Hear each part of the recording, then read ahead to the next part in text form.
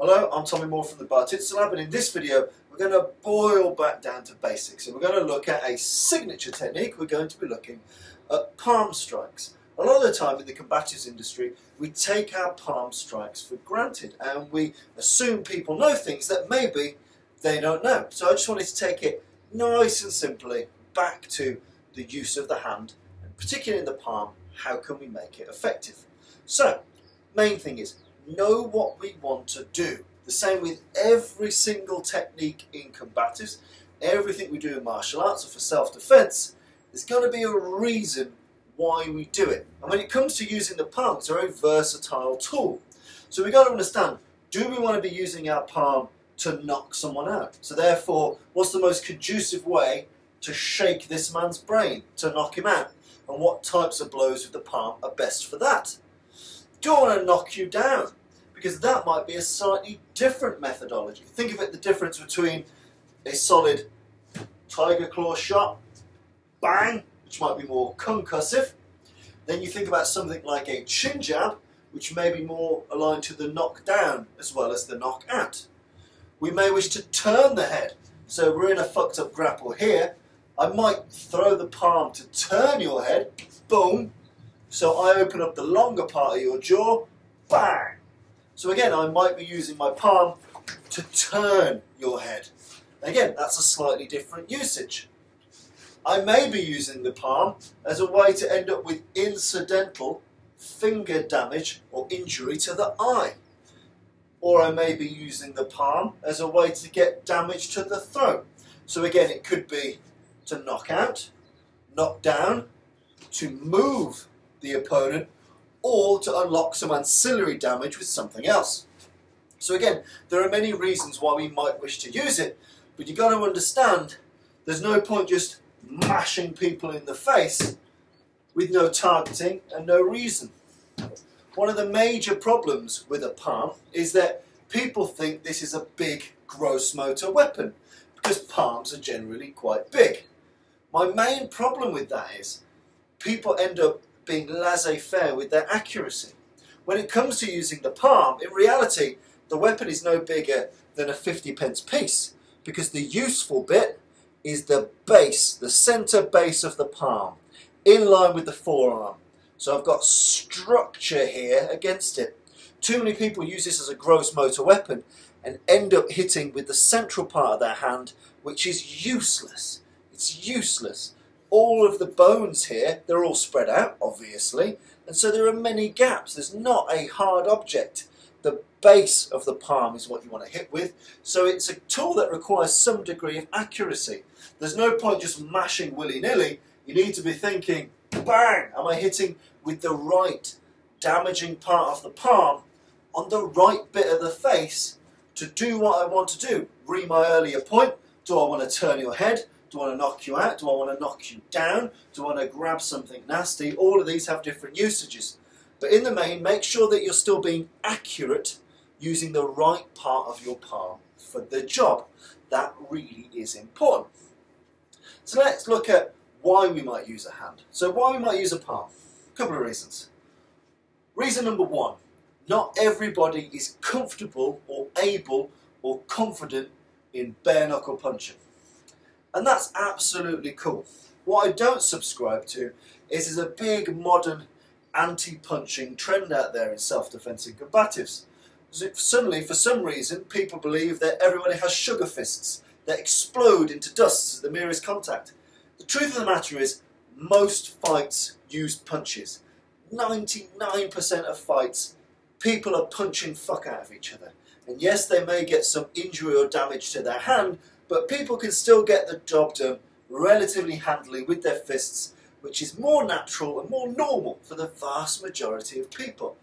And whilst, you know, everyone brings up, oh, well, Mike Tyson against Mitch Green, he really hurt his hand. Well, yes, he hurt his hand, but he still won the fight, didn't he? That's all you need to care about. But I would say that if you don't feel confident in hitting bare knuckle, if that is something that scares you or worries you, or you don't quite trust it, absolutely learn the palm. In reality, we don't need to be so partisan.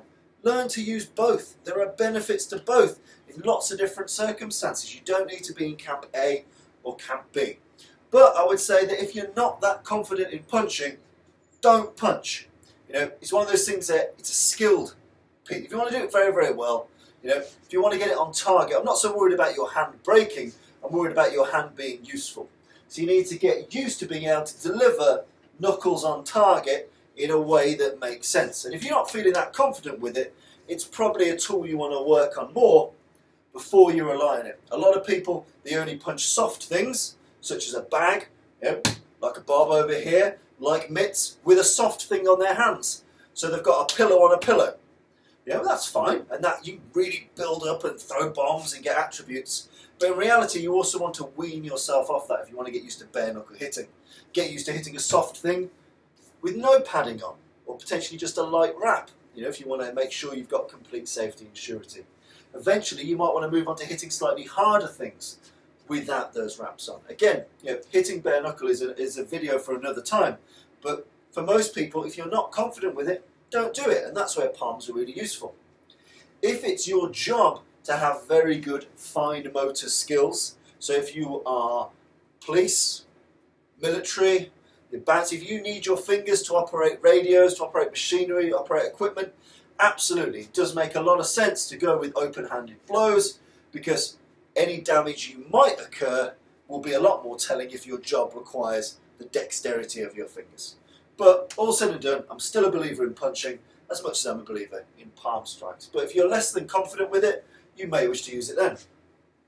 Another great benefit is having an open palm when you hit is really conducive to being able to grip. When you have an open hand, when you hit, it's very easy to grip. Grip a lump of face, ear, hair, clothing, whatever, belt, whatever you've got. When you've got an open hand, when you hit, you can grip really, really well. And that has a lot of benefits if you're looking at holistic fighting, because hitting turns to gripping, turns to wrestling very, very quickly. So the ability to hit, grip, move, do something else is a fantastic, fantastic, fantastic tool. So I'm just going to go through some of the ways in which you may wish to use your palm. So what I would say is it's important to look at the delivery mechanism. You know, this is the drill bit, I am the drill. This is the bullet, I am the gun. The body is the deliverer of the tool. So you still need to be able to throw a fit for purpose right cross. For you to be able to throw a fit for purpose right palm, mechanically, it's the same shit. Your hip's still turning, your foot's still turning, your shoulder's still turning, you're still exploding your body weight into it. You know, there is no secret sauce, there is no shortcut. You need to put in the hours of being able to land a solid right hand for you to have any hope of being able to do it with your palm. So the boxing delivery mechanic is really good for open-handed stuff. I would encourage everybody to do boxing, to do rounds, go to gyms, learn that craft, because it's a brilliant delivery tool for palm-led striking. So if you break down some of the more commonly occurring ones and how they align to boxing striking. So let's take a longer range tiger claw, a straight palm heel. Yep, we're following the same boxing mechanic of turning the hip, the shoulder, the foot, bang! We're aiming with that small centre part of the palm, boom! And again, that can be in and out, or it can hit and stick, grip. So you can go, whoop, or you can go, whoop. Either way, you want to be hitting with that hard bit of the palm. You want to be delivering it with the same force mechanics as a cross. So you don't need to learn two different mechanics. When we get a little bit closer, we might move into palm hook territory. There's a number of ways to do this. The one, thumb up method. Again, from here, it's essentially a solid slap. But as opposed to a slap, again, think discipline. Don't want to slap with this. I want to hit you with that hard bit of the palm. So again, I'm still using the mechanics of a hook. I'm still turning the hip, turning the shoulder, having discipline, much like I would with a knuckle discipline. We're using this discipline here. So we're still hitting with all of the body mechanics of a right or left hook. So again, nice and simple, bang, bang. And again, I'm likely wanted to use this to cause concussion, or to be concussive, to knock him out, to shake his brain. Same with the palm hooks, bang, bang. Odds are I'm looking to shake his brain. I can also do a thumb down variant. This is when you're at hyper close range and I smash it in this way, but still it's like a tight hook. I'm still moving the body. The delivery mechanism is still like a hook. From here, smashing right into the jawbone. Again, accuracy, using the hard lower central part of the palm is really very important. Okay? What I may wish to do, and again that would be concussive. One which I may do to be concussive and or get a knock down, to knock the opponent down, which may be my aim, I may have a chin jab methodology. I've got other videos that go into this in more detail, but in essence, the inner part of my forearm, nice and close into the chest, the hard lower bit of my palm, is cracking him underneath the jaw. But it's the same body mechanic as an uppercut. The hip is still surging up, boom, boom. I'm still firing it in that boom, uppercut way. I'm not overloading it. I'm not throwing it like a bolo uppercut, boom, wham. The hip surges with it, wham. And in this instance, whether it's unattached, that means I don't grab him, bang, or whether I do grab him, bang. In reality, much of this is aligned to knock the opponent down. Because of the action, it goes up and over, tipping the head beyond the arse, which typically results in a knockdown, if not a knockout. So I may wish to use the chin jab, or a chin jab style technique, with the hard bit of the palm to knock a man down, here, here, or here, or here. It may be to knock a man out. So again, you've got those different options. You may wish, if your chin jab's not been successful or hasn't been as percussive as you wanted it to be, you may use that as the opportunity to get ancillary damage, to grip, or to grip and rip. To grip and rip. And that could be anywhere. It could be from the side hook, grip, rip.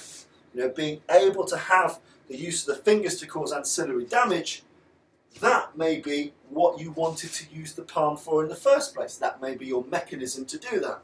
But again, it all comes off boxing style delivery platforms, like uppercut motions, like hooking motions, like cross or jab motions. You've got to be able to nail that body mechanic. Very, very important for landing these shots. Don't think because it's a gross motor weapon you can just be lazy in how it fires out. You do need discipline in what hits where and what do you want to do with it. So again, you know, I've got knockout, knockout. I might have knockout or knockdown, boom. I may have strike to grip or rip.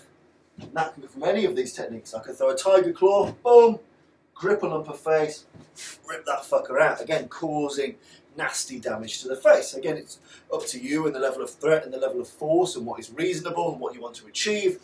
All of those factor in. But again, using the palm with concerted plans, you know what you want that palm to do. Then you've got even longer range ones where again I might want to achieve the knockdown, so I might do a palm smash like you might have seen Kelly McCann and others do, where it's a bit like throwing a ball over the top. This comes down. Again, I'm still using the hard bit of the palm, cracking it down the face, then the fingers may wipe. So again, the initial ballistic part, that might be to knock him down, because it brings the head down. It's a really good buckling shot. Or it may be I use that as the mechanism to get something to rake the eye. Again, I'm consciously using the hard bit of the palm to crunch down on his nose or on the central part of his face. I'm still using the disciplined part of the palm. So whether you want knockdowns, knockouts, maxillofacial damage, gripping and ripping damage, whatever you want to do, there's a decent palm strike for that. Let alone the ones that travail. So it may be from this grapple, I don't wish to injure you per se, I want to move you. So again, I can use the palm to push, to drive out. I may do that in this instance to open up a bit more jaw. Bang! For another shot. So again, it needn't always be extremely percussive. I might use my palm strike to leverage another part of your body, to turn your head, turn your body, so I can fire something else. That may be a legitimate purpose. Or I may wish to shoulder stop you. Jack Johnson, the boxer, amazing for this, he'll shoulder stop you. So imagine that's your, that's the punching hand, that might be a hand with a weapon in it, whatever. I may wish to fire this open-handed shot at the shoulder to jolt it back before it hit you up top. Again, so it may not be an immediately combative strike, but I'm stopping a blow from hitting me, and then I'm being combative. Again, just know what you want your palm heels to do, but making sure you're using the right weapon of that palm, either the hard central bit here, or using that to enable you to grip and rip. These are really important tools. And obviously make sure that you train to do that. So for example, I'm going to go with solo training equipment because that's what the world's like at the moment. Again, when I'm working things like focus mitts, let's say I'm doing a chin jab, I can practice the boxing delivery mechanic and the grip and the rip. I can practice the ballistic hook-like motion of the palm hook. Again, focusing on accuracy. Longer range for the tiger claw, I can do it ballistically or ballistically to grip. Or all of these options are available to you.